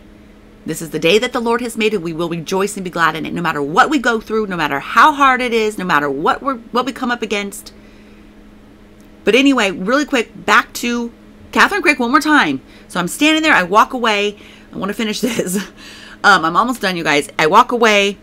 And as I'm walking back to the church building, because I went far into the, I didn't want everybody to see me smoking. I'm ashamed of it. I hate it, So anyway, I couldn't walk. I could hardly walk. I was like drunk. Like I literally was stumbling like a drunkard. And I'm like, whoa. I'm like, okay, Lord. All right. Okay. I'm like, okay. So I was like, he was showing me his presence. Like he was listening to what I was telling him, He wasn't speaking. He was letting me feel him. And so I stopped right there as I, was stumbling back. I just stopped. I was like, okay, Lord. I was like, okay. So I raise my hands to the sky and I look up and all I see is bright, beautiful stars. And I just started praising him right there. And I just was praising him with my hands in the sky. And I was just like, thank you, Jesus. Thank you, Lord. Thank you, Father. Just praising him and, just praising him. And all of a sudden I just felt my whole body got full of electricity. My hands heated up like fire. I felt the fire of God on my hands. It started in my hands and it went all the way through my body. It went my whole body. I felt the just like electricity. Like it was just, and God was just saying, I'm here. You've got me. Like you've got my attention. I'm listening. I'm right here and I'm letting you feel me. And you just know, that I still got you. Like, don't get all weird on me now, Emily. Don't get all weird on me now. So he was showing me his power. Basically, he was showing me his power. And I thought for sure, okay, well, I'm going to that's it. Like, I'm delivered. I'm set free. That was the last cigarette I smoked. No, that wasn't it. After it was over shortly after, and then we went to go get food. It was like 11 o'clock at night or whatever, and we went and stopped and got food before we had to drive an hour or two back home. And as soon as we got to the fast food, I'm like, pull over, I'm going to smoke.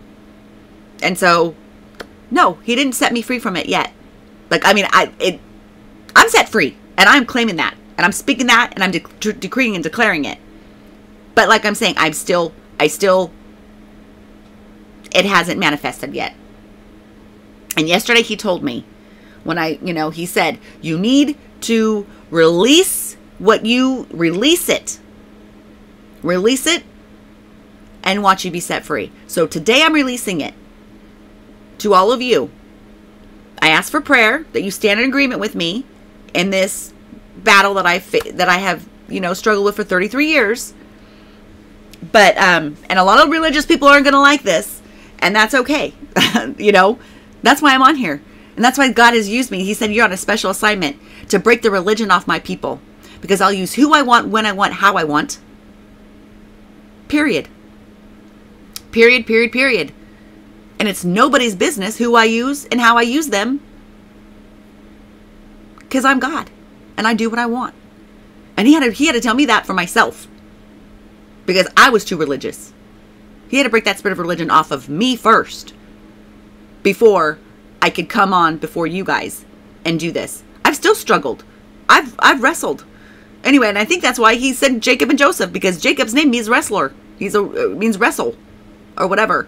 And he knew that I was going to wrestle with him over this whole thing, over getting on before you guys, and because of my past, because of who he asked me to get on here 3 months into my sobriety. 3 months over, I'm like, no way. Like, no, I'm not, no, And so, how we got into the glory girl, I want to share that really quick. So after God told me that I was pregnant, and then I was all humiliated and stuff, I was like, I gotta get a job. I gotta go to work, because I just gotta, I mean, of course I after that 2 weeks of the bender that I had my major breakdown, of course I repented. I asked God to forgive me. I found out that it was a spiritual pregnancy, and that he was birthing something into me, and he, so this, prophetic calling, and the twin thing, the twin part, I still don't know. I know that one of them is the prophetic, is the prophetic calling, but I don't know what the other one is exactly. I don't know. Maybe it's faith, just a faith to trust him. Maybe it's, I don't know. I haven't really gotten like a clear revelation on the, because there's two twins, there's two. So I don't know exactly. I don't know. I know one day he'll reveal it. It'll come. He will. But I just don't have. I can't specifically say. I know one is a prophetic. Obviously, and then a prophetic calling, and then the other I'm not sure. So I don't know. If anybody out there knows, let me know, please. Pray about it. Ask God to give you some revelation. And let me know. Put it in the comment section. But anyway, so how we got into the glory girl is, so basically I said, Lord, okay, I'm gonna get a job. I gotta go to work. I gotta share me with the world, because I'm not doing any good in this house by myself. And we had a house, like my husband owned his own home when we got married, and so it was a big house. It was a 5-bedroom house, and 5-bedroom house and an office and a bonus room. It was a big house. It's a very big house. So I went from basically sleeping on my mom's couch, again, I mean, I moved to Orcas Island for 5 years, and I was, in a little teeny cabin or whatever, in between, from my move from California to Washington. And so, anyway, that's how I met my husband. I was with his best friend. And so his best friend, my husband and I did not like each other one bit, not at all. And then after I left his best friend, him and I became best friends, even though it was like we couldn't stand each other for 5 years. We couldn't stand each other. I didn't like him. He didn't like me. I didn't like him because he didn't like me, and I didn't do anything wrong to him. And I was just like, fine, whatever. I don't like you either then. Just, I know, not very Christ-like, but anyway, I'm not perfect. I'm far from it. I never will be perfect. and I'm on the road. I just keep going. I'm just, I'm not going to stop. God has called me to do what I'm going to do, what he's called me to do, when to do it. And I'm done arguing with God. And so I'm just doing what God has asked me to do. And that's the bottom line. And so, I'm not going to argue with him anymore. I'm not going to wrestle with him because I can't. I can't do that. I have to be obedient to what God has called me to do. And that's where I find my peace, my joy, my strength, and everything. It's when I'm walking in obedience, that's where I find all of my strength, all of my peace, and my joy, and everything. It's just, that's just the way that it is. And so that's how God wired us up. When you're walking with the Lord and you're walking in obedience with him, you're going to find your peace and your strength and your hope and everything that you know. Anyway, so anyway, I get a job. I waited for, I've been looking, and then all of a sudden I saw there was a Chick-fil-A going up in Bonnie Lake where, right where we lived. And I was like, Chick-fil-A.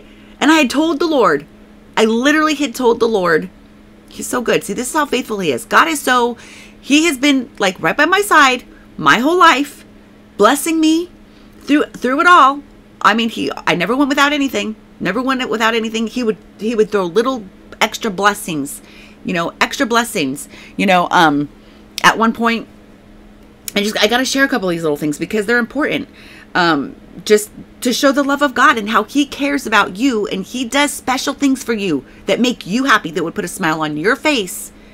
He wants to see you smile. He wants to see you happy. Even when you're, if you're going through something, and you're not 1:11. Look at the clock again, 1:11. Okay, Lord. Yes, you got my, see, just like that. I'm talking about it. Now it says 1:11:11.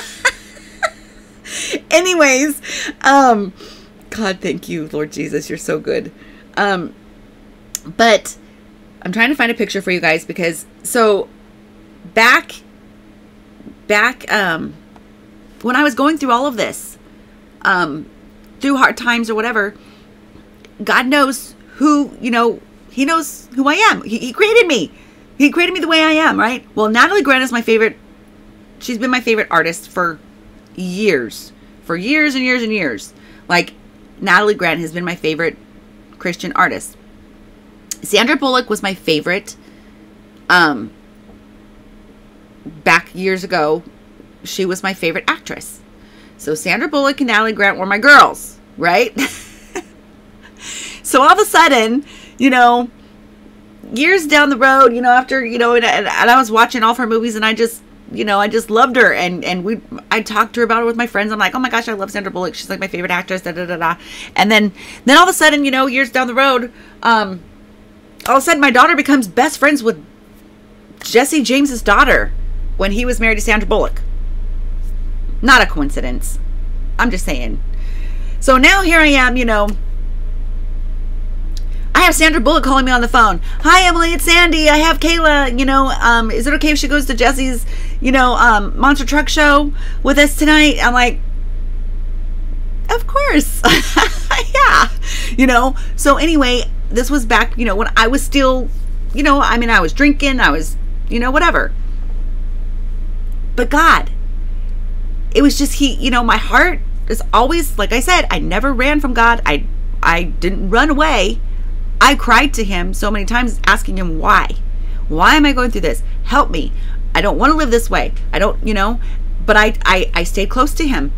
I stayed close to him. There was times where, of course, the enemy would, and that's a given. The enemy would, attack, and I would feel like, I just feel like crap, feel like poop. And, but I'd always find my, just like a couple days, and then I'd kind of be depressed or oppressed or whatever, just and ashamed, that condemnation that I'd feel. And I didn't want to talk to God for a couple days because I was just like, I felt icky and I felt dirty, and I felt like I couldn't come to God, but God is who he is. And then I'd always find my way back to him, and just he would love on me. He would love on me, just little teeny little things that he would just drop in my lap, just showing me he's still there. He's still with me. He's still loving on me, because I wasn't hearing his voice back then. But, and then here's me, Natalie Grant, my sister. And so, you know, I got to meet both my favorite actress and my favorite Natalie Grant. I got to serve her in the green room at church. She came and did a conference, a women's conference at my church, and so that I had grown up in. Basically, I was there from 12 till I left California. And so anyway, so yeah, so God, those are little things that God does for you. You know what I mean? He did that for me because he knew it would make me happy. You know, just those little things, you know, and I didn't even work in the green room back then, or in hospitality. That was my sister's thing, you know, but my sister knew how much I loved Natalie. And so she's like, hey, come on, you know, come and serve in hospitality, you know, and blah, blah, blah. And so I did, and I got to serve Natalie Grant and her twins, her twin baby girls when they were little. So this was years ago. But, so this just goes to show how long that I've been, you know, I mean, I've been walking this road for a long time, and God has always had me no matter what. Back to the Glory Girl. So I basically, I had told the Lord I needed a job, and I told him I wanted to work for a Christian company, or a company that would honor him. And I said, I don't want to just go work for just anybody. I want to, you know, and I want you to use me to bless people. I love people. And so use me to bless people. And so, anyway, I got a job at Chick-fil-A. It was a brand new build. They just built it. I actually got hired before they were even done building it. And they hired me as a manager. And my boss's name was Kayla.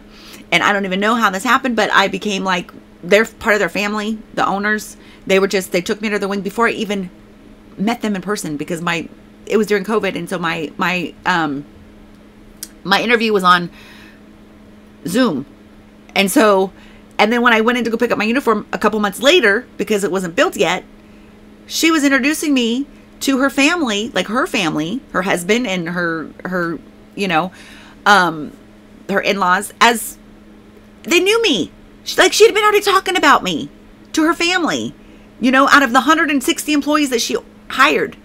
Like, that's favor, you guys. That's God's hand, you know. And I had complete favor. And the first day that I started, my back went out. The first morning that during training, my back hurt. Of course, I was one of the oldest. I think I was the oldest, other than I was the oldest employee there, except for you know, her in-laws. So one of my boss's parents, they worked there too. But anyway, God gave me that job, and he gave me management position because I've always been a passive person. So it was all a setup for who I needed to be today. So it was like all those things. So God, I had to go through that whole thing with the doctors, with him trusting me thing. And then he was building. So it was like a boot camp. My sister explained to me, God's boot camp is it's short and it's short and it's tough and short. What did she say? Boot camp is hard, short and hard and short, or something like that. Like it's hard, it's short, but it's like a quick thing. And so basically he put me through boot camp when I was a Chick-fil-A manager. So anyway, I'm at work. My husband comes home from work one day. I'd only worked there for 3 months, you guys. That's how fast it was. And I had to learn how to be a boss and how to have authority and to be able to communicate with people, and to, you know, because like I said, I've always been passive and just not a very assertive person, and not, you know, and so God was like, we got to get that out of her. Like, no, if I'm going to use her how I want to use her, then that has to go. So let's put her in this management position with these little snotty nosed kids who think they know it all, and let her get some experience and authority and how to be a boss. And so that's exactly what happened. And it was very hard for me because I had to pray. I went on a prayer drive every single day. I went on a prayer drive for lunch every day to regroup, and everybody knew it. They were like, I would walk out, and of course I smoked too, but I would pray on my smoke. I would smoke. I'm just being honest. I'd smoke and pray. And I would turn on my worship music during that half an hour, and I would just fill myself up, and I would praise the Lord, and I would thank him for the opportunity, what he's given me to do. And I was thanking him for giving me the strength and the courage and the wisdom and everything that to love on these kids, but do it with authority and teach them, because a lot of them was their first job. I had 15-year-olds. I had a 14-year-old, that I'm their boss. You know what I mean? And then, of course, I had some 19 and 20-year-olds and 23-year-olds that, they were a little snotty, and I had to be a boss. And it was hard for me. It was so hard. I mean, there was a couple times I would cry because I was like, Lord, how do I be nice with authority at the same time with these kids? It's like, I'm trying to teach these kids, and I had to have, even there was a manager that was, because I was in the back of the house. I was hired for the front of the house, but they had to put me in the back because they didn't have anybody to run the show back there that was doing it right. And so they put me back there. And so, but then I opened the store. So the morning team, there was the front of house manager. I had to hold a meeting with everybody and just say, look, you guys, this is not happening. We cannot do this. We have to do it this way, or it's not, it's like they have entrusted us. Kayla and Blake have entrusted us with their job. This is their dream. This was Kayla's dream. She had dreamt of having her own store. Since she was 16, she started working at Chick-fil-A when she was 16. She was young. She was like 25 or 28 or something when she became the owner, but of her own franchise or whatever. But still, it's like I had to tell them, no, we have to step up the plate here, you guys. This is not okay, And so I had to be the boss of even the other boss. Like I had to, it's just like, but I learned so much, you guys. I learned so much, and God threw me in and pulled me out. And when he pulled me out, I was ready to go. And he said, okay, Emily, or my husband came home from work one day and said, okay, he's all, honey, quit your job. We're selling the house. I said, what? He's all, it was like, okay, so I just got my home. I had a nice big house, you guys. It was a big house. It was nice. It was beautiful. It was only 10 years old. It was new. I'm like, okay, Lord, so now you give me a home and now you're going to take it away from me? I'm like, what in the world? So that was challenging. I'm like, you just gave me a job and I'm just getting used to it. And I'm just learning how to be authoritative, and I'm learning how to stand up for myself, which I've never done before in my life. And I'm learning how to, and I'm blessing these people, and I have total favor from every single person in that place. I mean, minus a couple that didn't like me very much because they had to be disciplined. I'd have to write them up, which was hard for me to do, but I had to write them up because they weren't showing up for work. And when they did, they'd show up a half an hour late every day. Well, as a boss, I had to do my job. They hired me to be responsible to do my job. So I had to step into that role and be the boss. And it wasn't easy for me, but I had to do it. And so I did it. And so that is kind of what God has brought me into today. But anyway, I didn't know all this. I had no clue. Not a clue. So in 2020, in May of 2021, my husband comes home and he says, quit your job. It was like May 28th, I think. And he says, quit your job and we're selling the house. And I was just like, this can't be you, God.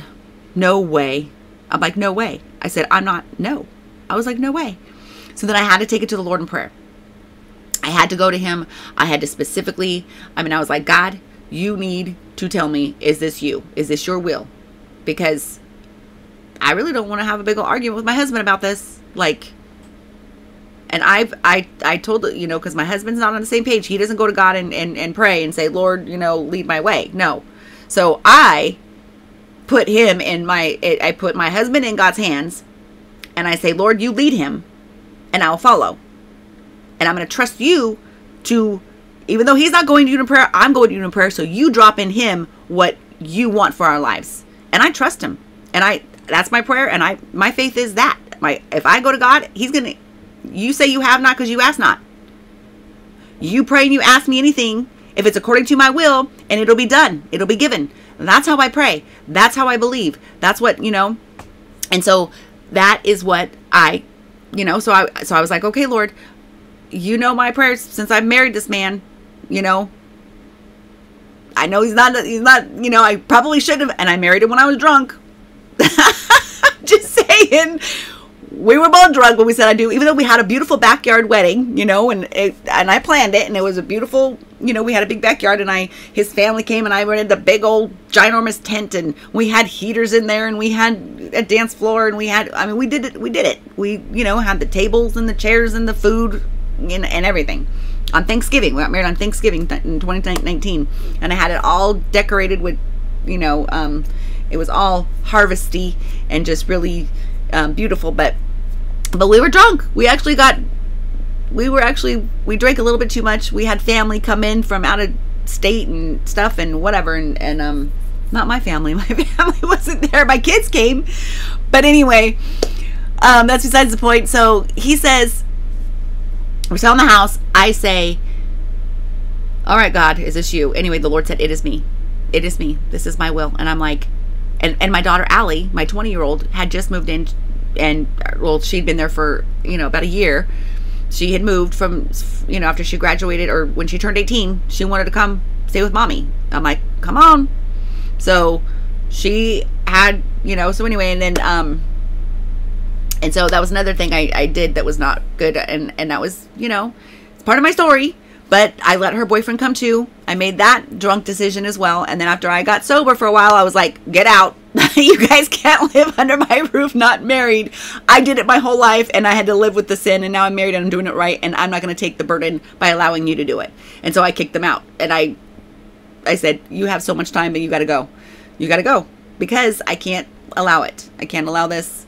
So then they moved out for a while, and then they had a really hard time with their roommates, and then they had really nowhere to go. So then I let them come back, but she got pregnant right away. That's the thing. She got pregnant right away. So anyway, she still moved out when she was pregnant. They moved out, and then they moved back in to have when they had the baby, they moved back in shortly before, because they had a bad falling out with their roommates. They were doing drugs and stuff, their roommates were. And so I was just like, no, you come back here. You come back here.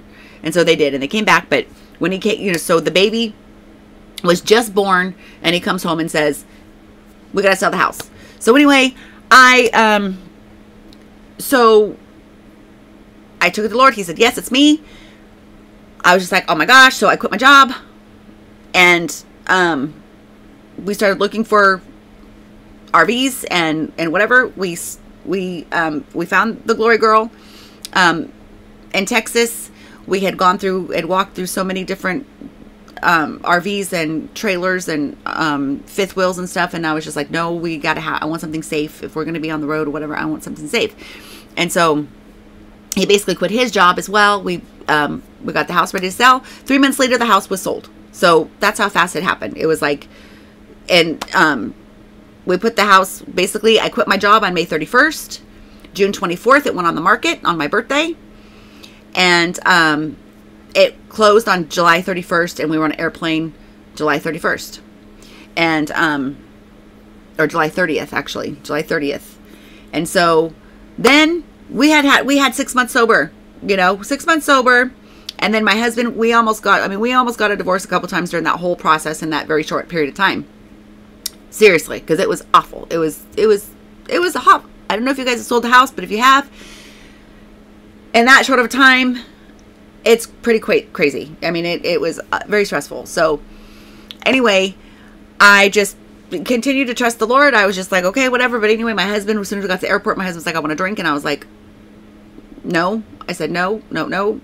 And anyway, then he did. He went to the bar. And then, of course, I wound up following. And so we did a little bit of a relapse after 6 months. And so we get to Texas, and we buy the Glory Girl, and we're in, and we basically were stuck there for a couple, and I wanted this one. I wanted this bus, because of the way it looked inside, and it was the safest one on the road. They are built out of steel. It's not your normal production coach. This is a and here's the thing. This is important. God told me, go with the flow. He kept telling me, go with the flow. Those were his words. Go with the flow. And he says, you are going to be in for a big surprise. He said, you are going to just be in awe of what I give you. And this was before I even saw the Glory Girl. This was right when he told me. And I was struggling with selling the house, and I was struggling, and I was just like, Lord, how could this be you? When you know, my daughter's here, Allie's here, and the baby's here, and this, and now it's like, I'm leaving my daughter again. Like, she just had a baby. Like, I'm leaving my baby. And like, and he's like, trust me, trust me, trust me, trust me.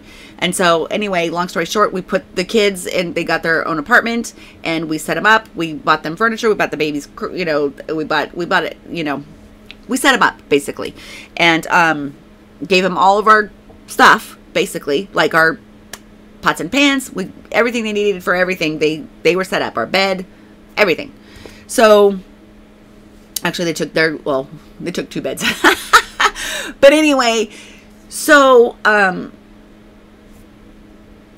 we get to Texas. Anyway, I found this one online or whatever. We called and we talked to the guy about it, and I just prayed. He's like, if you guys aren't here, so it was a couple weeks before the house was going to close, and I was just like, Lord, let it be there, because I really want this one. And so anyway, it was there, and we got stuck in Texas because there was a problem with it, and so we had a couple things that needed to be fixed before we could leave. Well, during that time, I didn't know we were supposed to be in Oklahoma, where she was built. In Oklahoma, in Miami, Oklahoma, that's where they build these things, and it's just one location. They only built in one spot. Like I said, it's not a production coach. They're luxury custom built coaches. Like you build them yourself. Basically, you pick the interiors, and you pick where you want your fridge, and where you want your slides, and like everything. Obviously that's not what we did. She's a 2006 Newell coach, and when she was built in 2006, she was $1.6 million back in 2006. So yes, I'm living in a $1 million bus. That was a long time ago, like almost $2 million bus. And God told me, you are going to love it. Just go with the flow, and you're going to be in awe of what I give you. And I'll tell you, I still cannot believe that this is my home. You know what I mean? I mean, obviously this temporary home, but it's for a few years. We're going to be living in this as we have our new house built. And so we're buying some land, and that's the plan anyway. God's in control. We all know what's coming, and we don't know what's coming. That's the thing. We don't know what God's going to do. We don't know. So the plan is, when we sold the house, we were going to buy some land, and then we were going to build a small house. We don't want a big house anymore. So yeah, so I went from this big old house, you guys, to this small little space. So it was an adjustment, and that was really hard in the beginning. It was really, it was hard to be that close to my husband, and then he wasn't working and I wasn't working, and so we're just like this, and it was just like it was very difficult. I actually, and God had it's like, as soon as he went to work, as soon as he got a job, God's like, make a video. And I'm like, oh, I didn't finish telling you about Miami. So really quick, we go to Oklahoma, and I had been following Liberty Turnip Speed with Spirit Move Ministry for quite a while. And I was tithing. She was like who I gave my tithe to. She was who I gave my offering. I had been buying her t-shirts that she was, just starting to create or whatever. And so like the I Can Feel the Glory one was the first t-shirt that I had bought. And at the bottom of it says #I prophesy. And so I wore that shirt everywhere. And then I'm going with the glory. And then when she started saying, I'm going with the glory, you got to go with the glory. Like, I was literally saying, I'm going with the glory. Like, I'm like, I want to go with the glory, Lord. I'm going to go with the glory. And then that's when he told me to sell the house. Or, yeah, my husband said, and God said, no, you're going with the glory. You're going with the glory. And I'm like, and when we bought the bus, her name was not Glory Girl. Her name was the Power Bus. It was going to be the Power Bus because my husband builds power lines. And she has a big, like, almost like a lightning bolt that's bright yellow on the side. And then, of course, the power of God, the power of the Holy Spirit, the power, the power of Jesus, the power of the blood, the power of his name, just the power. So it was like the Power Bus. And then when I walked in and, after being in it for a minute, I was like, no, this is the Glory Girl. Like, the Holy Spirit's like, no, this is the Glory Girl. And so, so that's how she got her name. And, the glory girl. And so when we got stuck in Texas, God had preordained that. He orders our steps, like I said. And so Liberty she was going to do, she basically was going to Oklahoma. And so she did her first releasing the wells of Jacob. Releasing the wells of Jacob in Adair, Oklahoma, which was only 30 minutes away from Miami.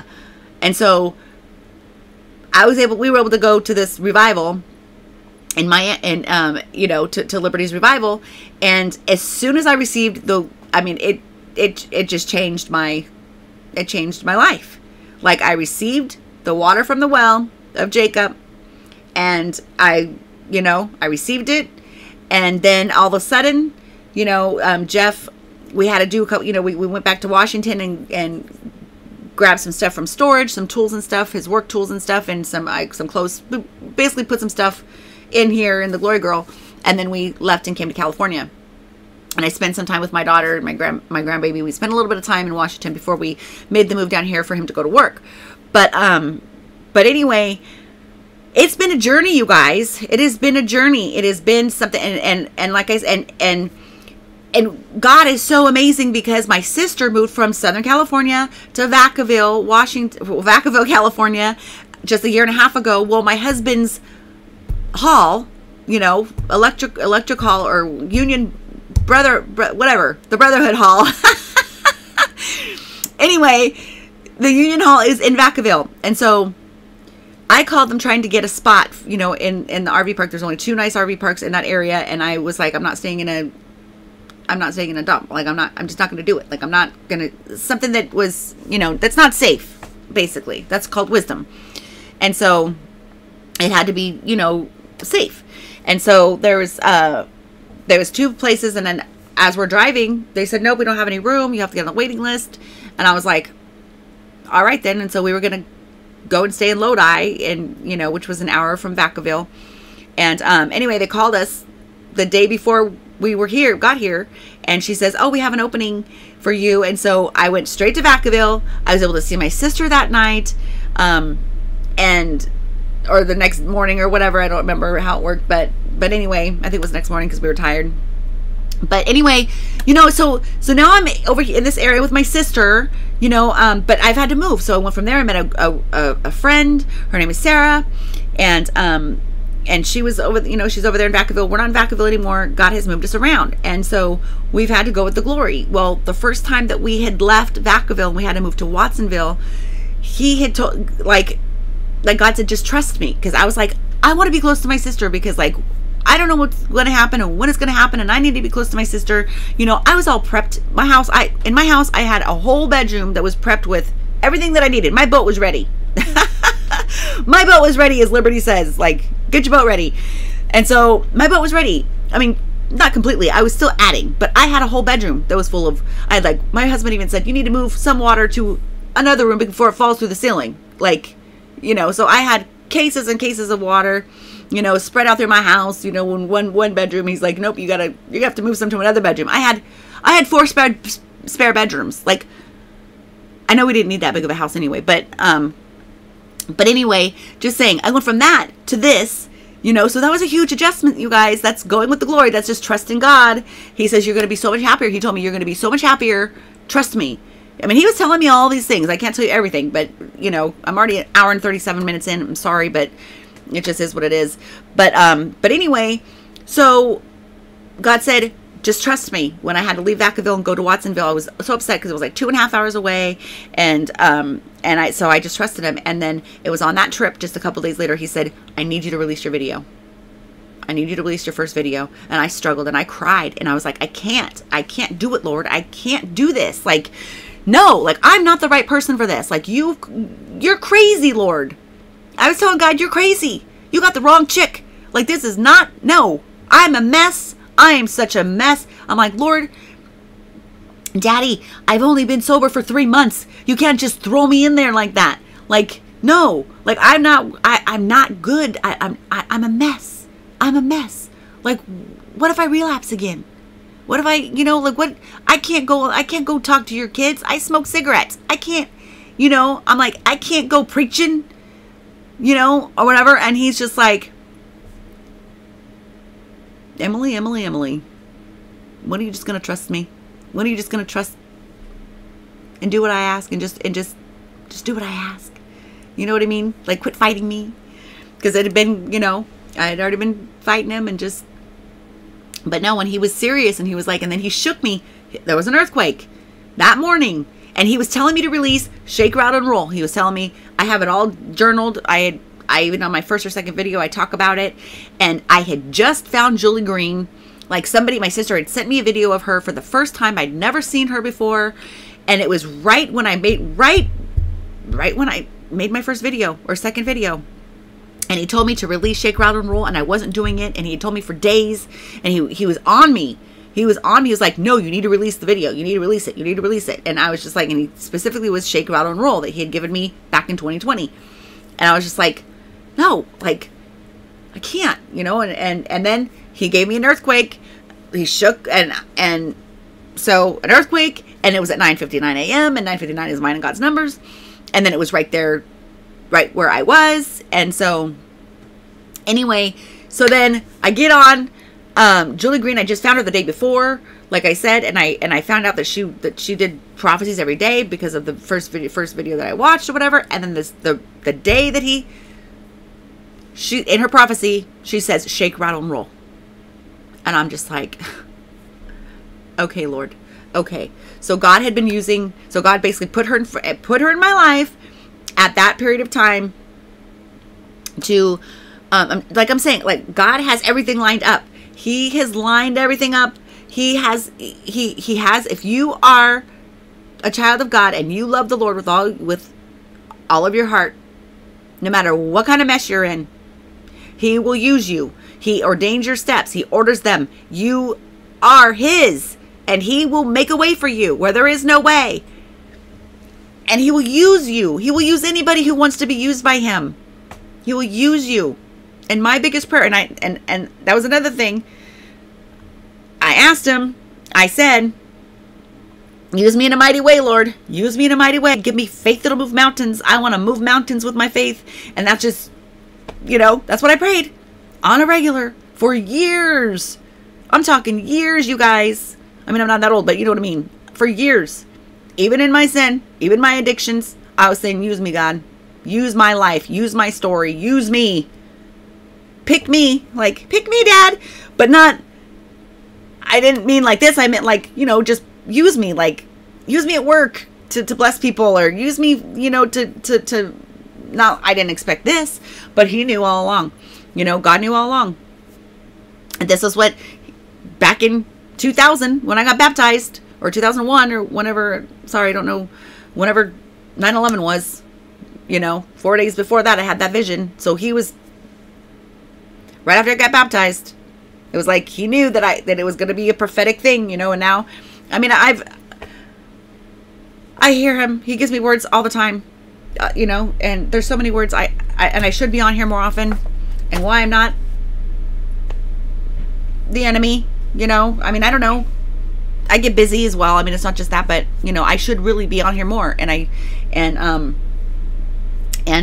I'm sorry that I haven't been, and maybe I'll do better now that I'm talking about it. And you know, and I had to get this video out, you guys, because it's been eating me up. Like, God has been telling me to do it for a long time, and He said I'll find freedom, you know, and just getting out there, putting myself out here, and telling my life story and who I am and what God has done for me and how much He loves me and He loves you. He will use you no matter where you are, no matter what mess you're in, no matter your struggles. He loves you. And don't let anybody lie to you. And that religious spirit, don't let that religious spirit in and lie to you and tell you otherwise, because it's not true. God will lead you. He will help you. He will deliver you. He will set you free. No matter what you're going through, no matter what you're going through, He loves you. And He will never leave you. He will never forsake you, no matter what. No matter what. When I was doing meth, I had a prayer cloth in my bra. I was running around. I mean, I never sold my body or anything. Thank you, Jesus. I didn't have to. He, like I said, even in my drug days, He provided my drugs. I mean, He didn't. The enemy did. But you know what I'm saying? I did never go without. I've never gone without. And I never had to do anything stupid. I never stole for my drugs. I never robbed anybody. I never sold my body. I never did any of that. By the grace of God. You know what I mean? But I would pray. I had a prayer cloth that my dad had his church family, or he went to an anointed conference, or I don't even know where he got it. But anyway, I carried that in my bra next to my heart. And I just trusted that that prayer cloth was going to get me through. It was going to bring me to wherever, you know, it was going to keep me safe. It was going to protect me. And I remember I was driving with my boyfriend's cousin one time. He was gone. And it was the most scariest thing in my life. The most scariest. I was in the back seat, and I was pressing that prayer cloth into my heart, into my chest, and I'm saying, nope, I'm not going out this way. I'm not going out this way. Nope. And I was just like praying. I'm like, oh, Jesus, just, you know, just keep me safe, and, you know, whatever. And so, I mean, I didn't speak in tongues then, not yet. And so, yeah, but he kept me safe. He kept me safe. I mean, I've almost died a couple times. Like I said, throughout my whole addiction, God knows the end from the beginning. That's my whole point. And that's what he keeps telling me too. When I try to, you know, when I was going through that whole religious, when he had to smack me silly to get the religion out of me, basically, you know, love taps. That's love taps. But anyway, yes. He had to knock the religion out of me, you guys. I lived it for so long, but I knew that he still loved me. Even though, I mean, I just felt like I was dirty, unworthy, you know, but I knew what his word said, but it was hard to believe. You know what I mean? And then there's so much scripture that, you know, then you go here and people preach and teach, and then they're teaching this way, but they're twisting God's words, and then you're like getting brainwashed by that, and it's just like, wait a minute, but that really doesn't line up with this scripture here, and then this scripture, it seems like they got twisted a little bit, but then when you have the Holy Spirit and he starts speaking to you, and you're like, you hear the Holy Spirit, and you know that you know, and then he gives you a confirmation here, and a confirmation there, and a confirmation there, and a confirmation here. We don't have time anymore, you guys, to be dealing and messing with this religious nonsense. The religion, spirit of religion, get it out. In Jesus' name, get it out. In Jesus' name. And so, anyway, that's my life, you guys. That's my life story, and I'm sticking to it. I don't have a choice. But, you know, I love you guys, and I hope that you continue to just pray for me. I pray for you guys every single day. I pray for you always. I'm always praying for you guys, and no matter what happens, you know, no matter what you're going through, and no matter what we have to go through, no matter what we have to face, God has us, regardless. No matter what you're going through, God will see you through if you trust him. If you really, really, really deep down in your heart, and you know that God's got you, that's all that matters. If you really give him your faith and your trust, and you believe that he will work out everything for your good. His word doesn't lie. And no matter what you're going through right now, he will see you through. My life has been a mess. A mess. And I haven't even told you at all, like, for the most part. I mean, I can't, it's been an hour and 45 minutes, and I'm sorry it's been so long, but you could break it up. Hopefully, you know, I'll put it in the description box or something. Break it up if you have to. It's a long testimony, but, you know, it's my testimony, and I need to get it out, and I pray that y'all have made it this far. But just, you know, we just got to be careful what we are, you know, when, you know, who we are judging, how we are judging. God is the only judge, and we have to remember that always, and that'll knock the spirit of religion right out of you. Let God do it. Let God be the judge, because he's the judge over all. He looks at Jesus Christ. He looks at the heart of man. Remember that. The heart is where it all starts, and God looks at the heart, not at, you know, we're always gonna have to fight our flesh. That's just a given, you know. Some people have to fight their flesh with food. Some people, fight their flesh with cigarettes. Some people fight their flesh with alcohol. Some people fight their flesh with even in your thoughts, your covetousness and jealousy and gossip. And a sin is a sin is a sin is a sin. And so that's kind of my point. And so we have to be careful not to judge anybody for anything, because we are all sinners. We all will sin. And judging is no bueno. Judging is no bueno, because you'll find yourself right in that same situation. And I've been there, done that many times in my life. And I've learned that the hard way. And so no matter what, do not judge anybody by what they say, by what they look, by what they're doing on the outside. You put them in God's hands and let God, especially if they are anointed, you don't know. You may not know. You might question if somebody's anointed or not to do a certain call for God. And you might be like questioning, but the Bible says, do not touch my anointed. Do not judge them. Do not know. And so be careful who you're talking bad about. Don't talk bad about anybody, period. Don't talk bad about anybody, but just be very, very cautious and careful. There's a lot of people, there's so much judgment going on in the body of Christ, and people talking about, it's all over there, and it's all over the social media, and it's just so sad, you guys. And so we need to really stay far from that. And just, you don't know. God looks at the heart of man. He uses who he wants, when he wants, how he wants. And, just really quick in 2 Corinthians, let's see here. I want to read this to you. I forget where it is, for crying out loud.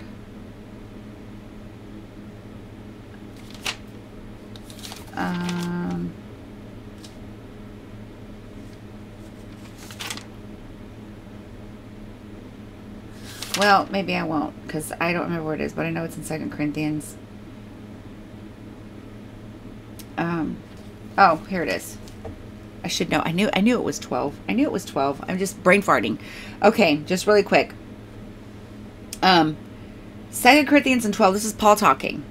Okay, I will say this because this is in verse 7, starting in 12 and 7. I will say this because these experiences I had were so tremendous. God was afraid I might be puffed up by them. So I was given a physical condition which has been a thorn in my flesh, a messenger from Satan to hurt and bother me and prick my pride. 3 different times I begged God to make me well again. In 9, each time he said no, but I am with you, and that is all you need. My power shows up best in weak people. Now I am glad to boast about how weak I am. I am glad to be a demonstration of Christ's power instead of showing off my own power and abilities. Since I know it is all for Christ's good, I am quite happy about the thorn and about insults and hardships, persecutions and difficulties. For when I am weak, then I am strong. The less I have, the more I depend on him. And that pretty much sums up my life. And so God bless you guys. I hope that, and you just got to remember, if God is for you, who can be against you? And God is all you need. All you need. Jesus, don't forget what he did for you. Don't forget don't forget the blood and what he did on that cross. Don't take it for granted. Don't take his blood for granted, because his blood covers all things, not just some, all things. And so just know that no matter what you're going through, no matter how far you feel that you've fallen from grace, or how far you feel like you've gone into sin, pick yourself up, dust yourself off, and say, I'm going to keep going because I love Jesus and he loves me, and I'm forgiven I'm forgiven. I'm forgiven. He died for me. He died for my sins. He died for me. And don't forget that. That is so important. Don't take the blood of Jesus. Don't take the cross for granted. Don't take the cross for granted. In Jesus' name. I love you guys. And Jesus loves you so much. God loves you so much. And I just hope and pray that this will help somebody. Because I'm not on here for nothing. I haven't gone through what I've gone through for nothing. And I know that God didn't put me through hell for nothing. And those are his words. He said, I didn't let you go through hell for nothing. And so I pray to God. I know that he will use this, that it'll bless somebody. And I pray that it does in Jesus' name. And I'm going to come back in a second and release a word because I need to do that. But I love you guys. And just be blessed and know that God loves you more than you could ever imagine, no matter what. No matter what, no matter what, no matter what. He loves you and he wants to use you for his glory. He wants to use you for his glory. Let him. And be bold. Be bold for him. Be bold for Jesus. I love you guys. Have a good day.